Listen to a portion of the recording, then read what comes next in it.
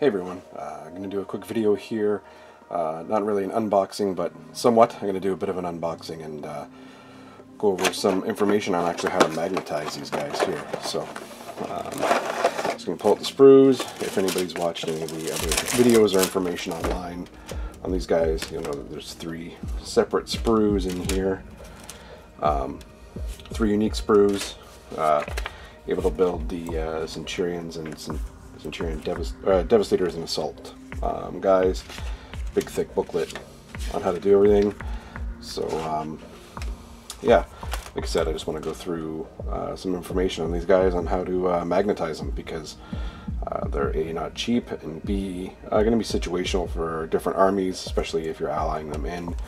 So you're going to want to kit them out with melee or ranged weapons depending on what you do. These work especially well with Imperial Fist rules. They get tank hunters on there, and bolters reroll 1, so if you have heavy bolters on them, then it works out, because that applies to the special rule. But in general, probably going to be decked out if they're Devastators with las cannons and missile launchers. But yeah, so those are the individual sprues, and you can see a whole lot. But what I'm going to do is read through some of the instructions here, come up with a good way to magnetize all the weapons on the arms. Then I'm going to do up a video on how to paint these guys up, especially with airbrushing. Best way to have them apart to do the various airbrushing techniques on certain parts of the body before putting them together, and then getting them together and getting the rest of the coats on. So, back in a bit. Hey everyone, I'm back. So, what I've done is I got the number of the weapons cut off the sprues here. Heavy bolters, the drill, grav gun. This is the grav amp. I have the 2 arms here in the middle. So what I've done, I've already done one of these here. Just wanted to make sure that everything worked out before I was going through and filming it. But yeah, so to start with, what I've done is I drilled a hole here and here, put 1/16 magnets in it. And since these are the weapons I'll be using the least, I started with the drills. And what I've done is, again, 1/16 holes here, as you can see, there and there. This allows me to take the weapon. This is the way it sits on the, this is the way it sits on the arm, and plop it on. As you can see, holds good. A little bit of gap at the back there. These probably could have sunk these in just a little bit more, but first attempt. So the next one I'll fix it up a little bit, and if I need to, I'll come back and do this one, as well as these guns here. The flamer for the outside, flamer and melt-a-gun can go on the outside. The melt-a-gun, as you can see, has a little circle right there, and what I did to save myself some time was, instead of drilling a hole, I just stuck a magnet on there where that little nublet was. Got the magnet there, so boom, attach it onto the side and swap it in and out with the melt-a-gun as needed. So for those of you that are going to be using the siege drills. So what I'm going to do is walk you through the process of what I did. It's a bit hard to drill holes on camera, so I'll probably do that off camera, but I'll show you how I lined the holes up. So basically here, took this is the siege drill here. It was in 2 parts. Actually, I should mention something here that I really liked about this kit. These holes in the barrels I did not have to drill. There's a part that glues on the outside of this grav gun. Barrel's already done. Las gun, same thing. It's not quite lined up, so I'll drill it out a little bit to line it up. And the heavy bolter, same thing, already taken care of, so, which is nice. So, but basically, to start, here is the drill. And I know roughly where I want the hole to be in the drill, in the part, hard to show, right here. It's basically where I want the hole to be drilled, and you're not really sure where it's going to line up on the arm when you set it in there, so there's a little bit of play. So the best way that I've found to do this is to take this piece, get extra little bowl that I used for some liquid gold, some paint, and a fine brush here.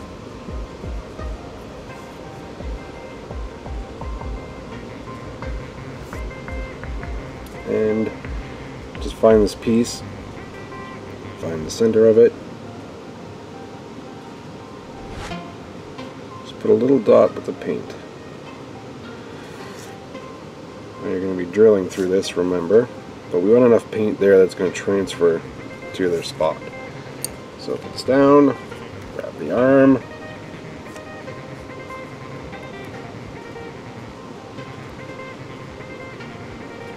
and fit everything together right there. Just gonna hold it for a second, make sure there's no play, everything's lined up. So that's where that hole is going to be. Now I also am going to need to do another hole, so let's do this at the same time.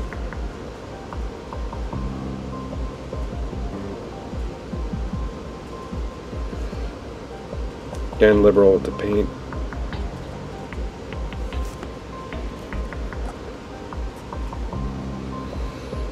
And the same deal. Let's put it together so it's in the spot you want it to be in. Push it together. And you can see on there, we have where the hole is going to be.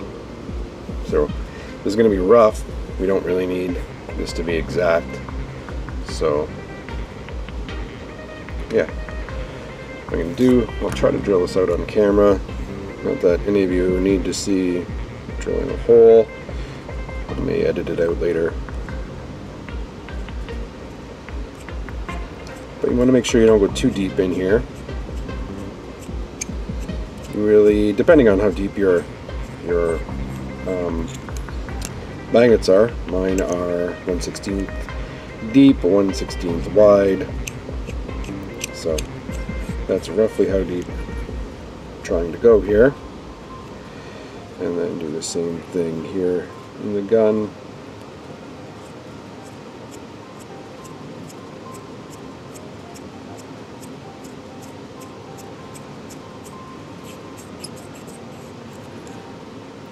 Just be careful going in, you don't want to go through here.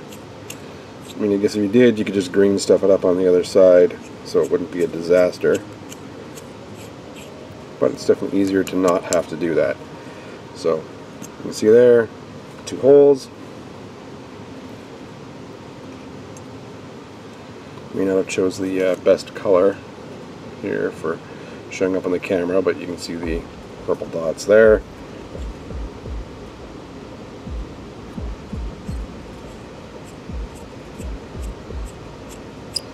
It's always best to go in a little bit, or I've found it's best to go in a little bit, and then backwards, check it, and a touch more backwards. That way you're not going too deep without giving it a check. So, and same here, this part's a little bit delicate in terms of you don't really want to go on the outside of the arm, or the magnet will show through by the outside. I mean, you don't want to go through it there.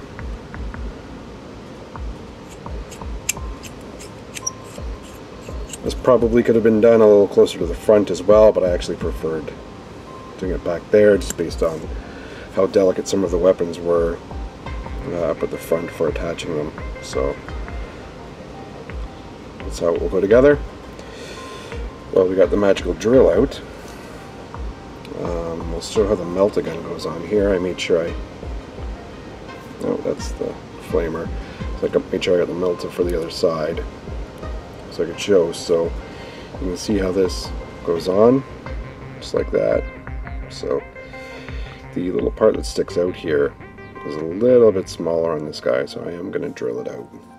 on this, but did the same process with the paint here. Just on this guy right there.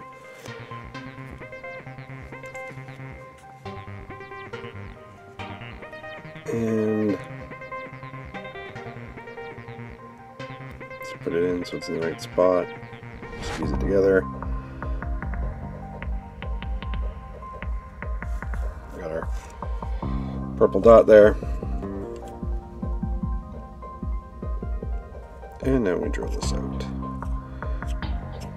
Again, it's somewhat delicate, but not an exact science with this hole here.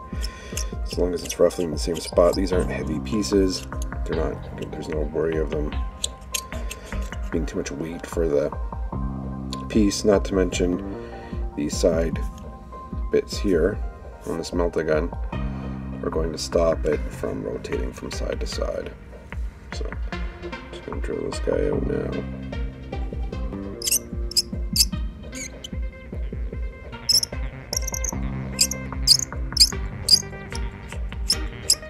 Enjoy the squeaking of my drill.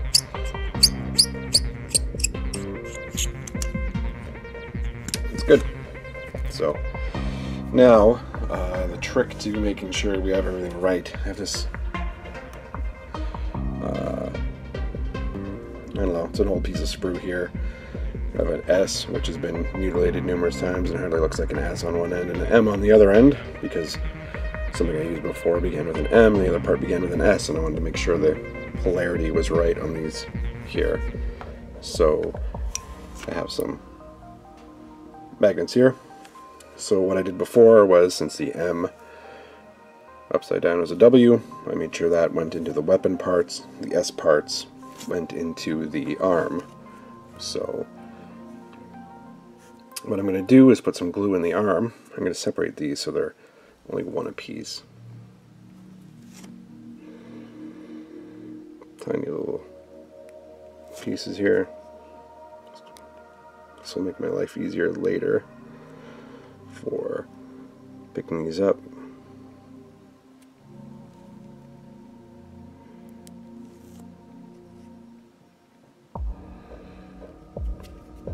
So they're all set aside there. So I know I want an S in this gun, an M there, there, and there, and then the two S's there.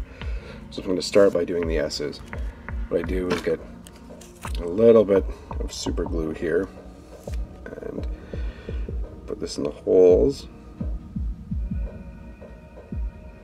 Just a tiny little dab is way more than enough, so just put them in.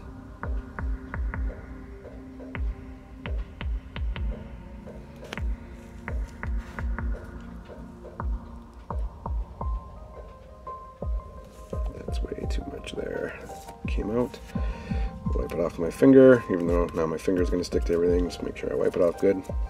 So now I take my handy tool here, get the S, pick up one magnet, stick it in the hole.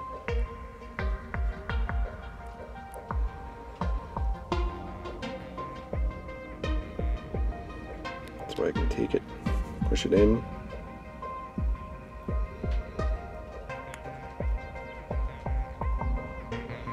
So it's being a bit of a pain, of course.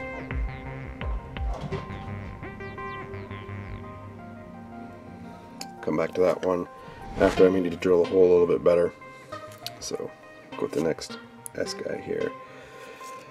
So this one, basically we take it, put it in the hole, push it in as far as we can, and then we slide the tool to the side. As you can see, that puts it right even. Rinse and repeat the same thing here. Again, you're going to get glue on your fingers doing this. If you don't like getting glue on your fingers, doing this is not for you. So that one actually is in way deeper than I want it. So what I'm going to do is I'm going to stick another one on top of that guy.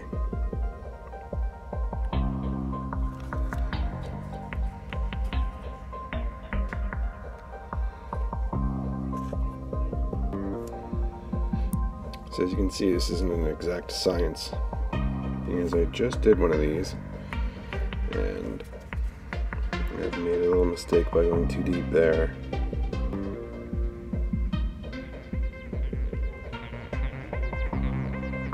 Now, the other thing as well to keep in mind is that you can get accelerant for the super glue. So when you put it on, you'd squirt it on there and it would stick basically instantly. You wouldn't have to worry about dry time. I find that it dries quick enough with these. So those are done. I'll fix this guy right now. Melt the gun.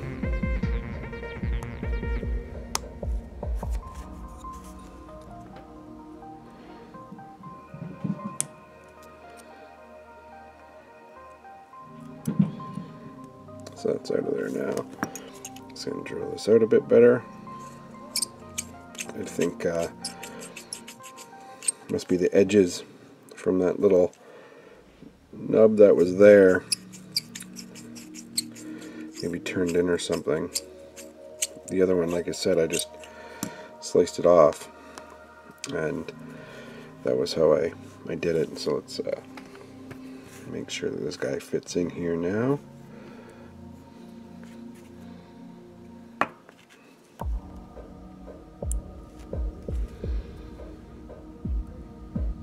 Yep, perfect. So let's pull that out again. A little bit of glue.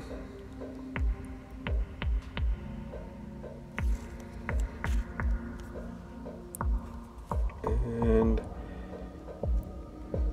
in we go. So perfect.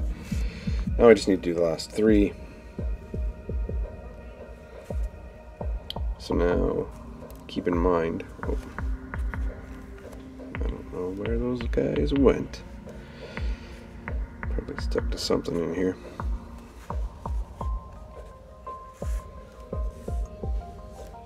Right.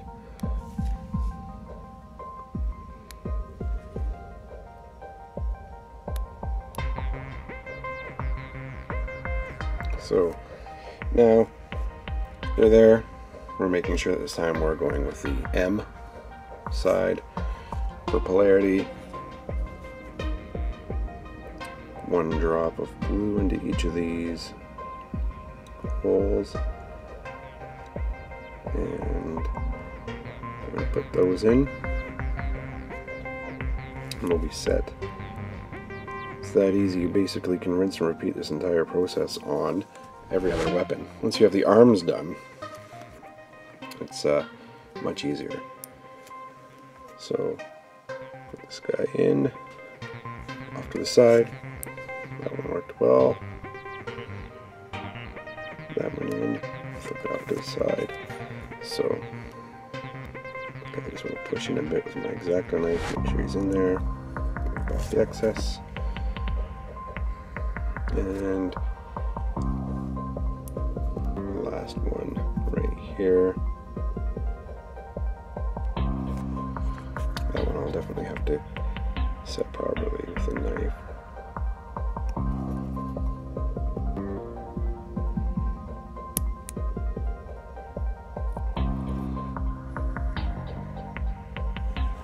Yeah, look at that. Zoomed in super close on my hand. I'm sure that's what you all wanted to see. So this one is not cooperating either. So before this glue sets, I'm going to get it out of here.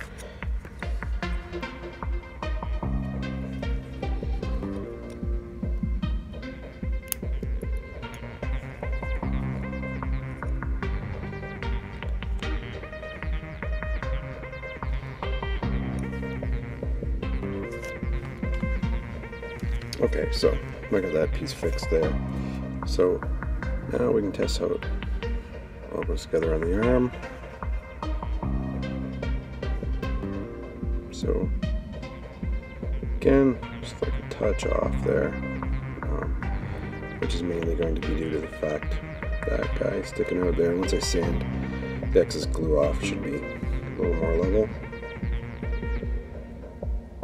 And going to take our melt-a-gun, arm in front of the camera there, make everything go to focus. The melt-a-gun over here, and boom, attached to the side. So, perfect. Again, that little gap at the back is bugging me a bit, so I'll end up sanding some stuff down and make that fit a bit better. We're pretty close to flat there. Maybe it can come out and get drilled out a little bit more, put back in.